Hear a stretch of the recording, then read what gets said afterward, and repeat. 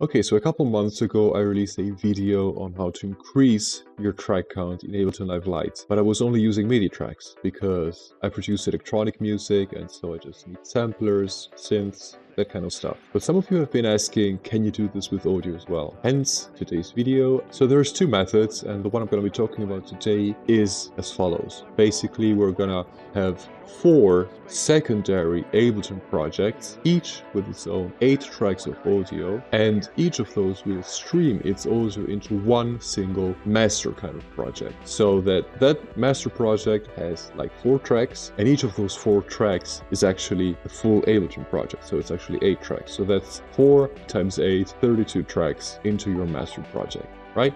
Just so we're clear on how this works, you're gonna need to install a driver, something that allows you to stream audio from one application to another. And I'm on Windows, so I'm gonna use one called ASIO Link Pro. But don't worry if you're on Mac, there are definitely alternatives for Mac as well. So good. So first thing, you're gonna need to install that driver. In the case of ASIO Link Pro, it used to be payware, but now it has been re-released as freeware. So we're gonna install the driver. I'm going to leave a link in the description to download it. The installation is pretty straightforward. Double click on the installer and say yes, yes, yes. But then you also have a small utility which is going to work as, it's basically going to authorize the driver, right? Because again, it used to be payware, so you would need to purchase a license. Now it being re-released as freeware, you have this small utility which will patch the license, so to speak. 100% legal. You can check out the webpage I'm going to link to. Good. Now that you have the driver installed, let's set up some things in Ableton. So the first project you're going to open is going to be a blank project. In my case, I want you guys to actually hear what I'm saying, right?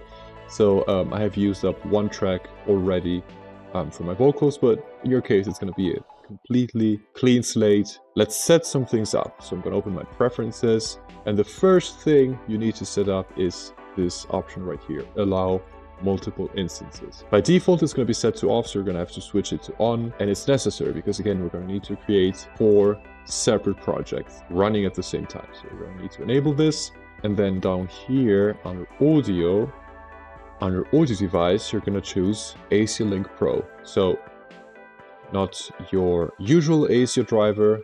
If like me, you don't have any external sound card, you probably have ASIO for all to get those low latencies.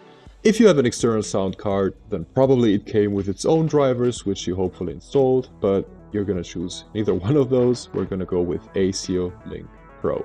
And then we're going to need to select, or rather deselect, some inputs and outputs. Now, Ableton Live Lite only allows for 8 mono inputs or 4 stereo inputs, and 8 mono or 4 stereo outputs.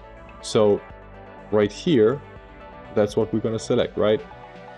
Thanks to ASIO Link Pro being installed, we could actually use up to 64 inputs and outputs, but you know, we're bound by Ableton Live Lite to just 8, which is, you know, it's plenty if you can combine them, as I was mentioning before. So these basically are virtual inputs and outputs. So they are the inputs that Ableton sees and the outputs that Ableton sees, not necessarily your physical ones. So in my case, for instance, I don't have any external sound card, right? So I only have a mini jack in and a mini jack out. So I actually only have, well, I guess it's stereo. So it counts as 2 mono inputs and 2 mono outputs physically.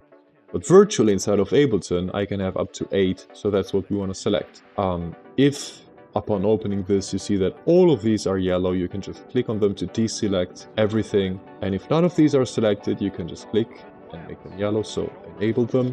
But you want to make sure you have 8 inputs and of course 8 outputs as well. Right, that being done, let's set up ASIO Link Pro as well. We're going to go down here to your system tray, and you're going to open up ASIO Link Pro's control panel. Now, this might look a little bit intimidating, but please don't worry. For the purposes of today's video, we can actually ignore 90% of this, okay? There's just a couple things you need to do. And the first one being, you need to select your driver. So remember how in Ableton we chose ASIO Link Pro? Well, within ASIO Link Pro, we can then choose the actual driver we're going to use. Just click on pick driver, and you're going to see a list of all the ASIO drivers installed on your machine. In my case, I just have ASIO for all, so that's the one I'm going to go with.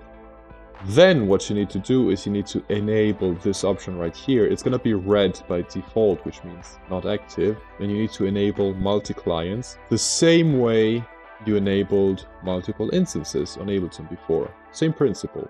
And then let's have a look at these routing options here. Now, good news is you don't need to worry about the network rows down here. These are useful if you want to work remotely over the internet, over a network rather, I should say, between several PCs. So very cool to have that option.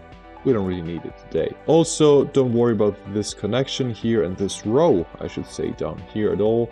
This is basically what allows you to combine your desktop audio, so you know, a YouTube video maybe, or a song on Spotify that you have open in the browser, with audio from your DAW, so Ableton in this case, and have it be recorded by a third application, like maybe OBS, like I'm doing right now, for streaming or for recording. So nothing really need to do today for the purposes of this video, so ignore this row as well, and the first row you can ignore as well. This is the one where actually your desktop audio resides. So again, YouTube videos, Spotify, whatever.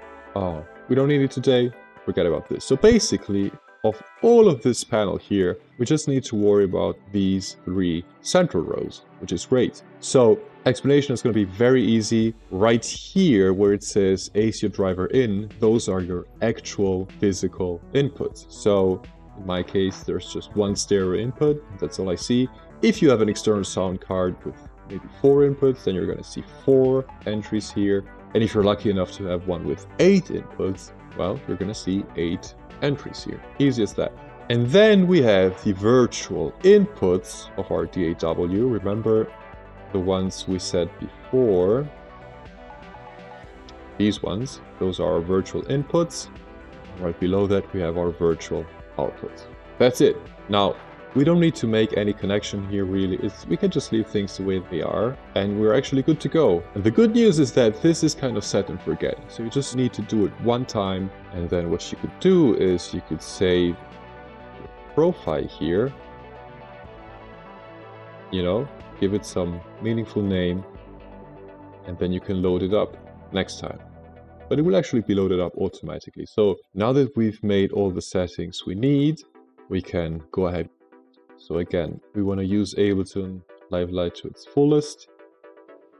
So we're going to create 4 audio tracks in total and select 4 pairs of stereo inputs. All we can do, right? Now, again, I'm using up 1, 2 for my voice to be recorded as well, but in your case, it would be just like the other tracks, nothing going through there. What you want to do is you want to set the monitoring option here to input so that it will play back whatever audio you send there.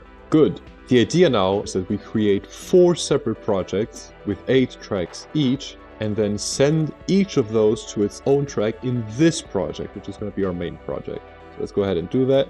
I'm just gonna open up Live Lite, and since we selected the Allow Multiple Instances option, it will create a new window and it will have its own ASIO Link Pro control panel. Now, there's one last thing we need to set here, and it's the Route to ASIO In option. And that is the secret. That is what allows this new project to feed into the first one we created. So enable that option. And then if you want to just import some audio files without recording your own, you don't need to do anything else. If you want to record your own audio files, then you need to connect your physical inputs to the virtual inputs inside of Ableton. So it's as easy as clicking on, in this case, the first input and dragging it into the first virtual input. And then if you click on that connection, like I just did, you can deactivate it. So you would connect all your physical inputs to your virtual inputs. If you had 4, you would connect 3 and 4 as well, however many you have. And then you can close this and forget about it, right? So let's max out the tracks we have at our disposal, right? Let's create 8 tracks. And let's suppose that this project we wanted to devote to our drums, right? So if I had an 8-channel audio interface to record drums, here's how I would do it. I would have my kick on the first track, the snare on the second one. 3 and 4 would be for the toms, you know, rack tom and floor tom. And then I would have a stereo track, inputs 5 and 6 as a stereo pair for my overheads. And then I would probably reserve 7 and 8 for my room. So we don't even need tracks 7 and 8 here because we have already used up all of our available inputs with a pretty standard and I would say very effective drum recording scenario. So you can now record your drums, have all of your tracks lined up nicely here in the arrangement view. Each track has its own slider for volume. You can set the panning as well. You can send it to your master effects here, reverb and delay. And on each track you could have an equalizer, a compressor, some saturation maybe, whatever you wanted to. And all of this would go to the master track. You could even have a master chain on the master track. So you have all the flexibility you need. And then this master track will be sent. I'm gonna set this to 3/4, and that means that it will stream all of this audio out through channels 3 and 4, which are the ones that we have set track number 2 in our master project to receive audio from. So if I were to play back my drum tracks here, they would occupy one single track in my master project. How cool is that? Now, suppose we had some guitar to record as well. What we would do is, here we go, open up a new instance of Ableton Live Lite and its own separate ASIO Link Pro panel as well. Again, we would connect the physical inputs to the virtual inputs. Good. See, notice how the route to ASIO in option is enabled automatically since we previously enabled it. So we don't even need to worry about that. We can close this. We can create our setup. And again, I'm just gonna create 8 tracks to show you how many we can actually use. But maybe you just have 2 guitar tracks. No problem, just use 2. So you might have, say, let's say you have 3 guitarists. So you could have your first guitarist play a rhythm part on your first input. Maybe you have a second guitarist who can play a second rhythm part, record those 2 at the same time, as well as the bass. Maybe you have a bass player on the third input and maybe even a lead. So, you know, playing a solo. So you could record those 4 people at the same time if you have 4 inputs on your actual sound card. If you only have 2, you can record 2 people at the same time. But regardless, you will end up with 2 rhythm parts, a bass part, a solo part. Maybe on 5 and 6 you could have some acoustics, and maybe on 7 and 8 you could double track those rhythm parts. I don't know, I'm just making up a scenario here. The important thing is that you can have up to 8 guitar tracks in this project. Again, you can do your tracks with faders, panning, master effects, EQ, compression, whatever. And then on your master track here, you would make sure that the output goes to channels 5 and 6, which in our master project would be the input to track 3. So all of your guitars would be on this single track in your master project. And then you also have track 4, which you could maybe reserve for vocals. So again, you would just open up a new Ableton project, record all your vocals there, and then on the master bus, you would make sure to send all of that audio to channels 7 and 8, which are the ones track 4 is getting its audio from. Brilliant. And again, in my case, I've used up the first track, but you would have that option available to you as well. So maybe if you have an external synthesizer or some kind of keyboard, you could record your 8 separate keyboard tracks into track number 1. So each of these 4 tracks actually contains 8 tracks of audio. And, you know, I just love it because it's a very clean approach. And we have only used up 4 of our available tracks here. We could actually add 4 new tracks and maybe make them MIDI tracks. And if you've watched my previous video, that means you have hundreds new tracks available to you. So huge amount of possibilities there. Now, one last thing, and the smartest people watching this may have realized this since a while back and maybe are waiting for me to explain this, but we have a little problem because yes, the audio stream is set up nicely, but the playback is not synchronized, right? So if I were on, say, my drum project here and I pressed play here, it would start the playback of those drums, but not of, say, my guitars. So I would need to press play on the guitars project as well, but they would be terribly out of sync, so not very nice to listen to or useful for mixing, right?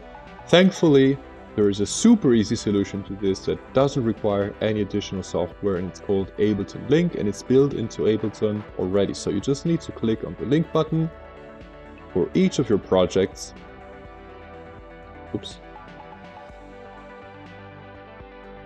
Okay, apparently I've linked them all together. And as you can see, they are synchronized. So if I press play, playback of this project started, but if I opened another project, that would be playing as well, and the third one too. And if I press stop on either one of those, it would stop playback on all projects. Very nice. Great. So that being said, I hope this video was useful to you. And if you have any more questions, leave me a comment. I'll be happy to answer them. Right. Have a great weekend, and I'll see you in the next video. Take care.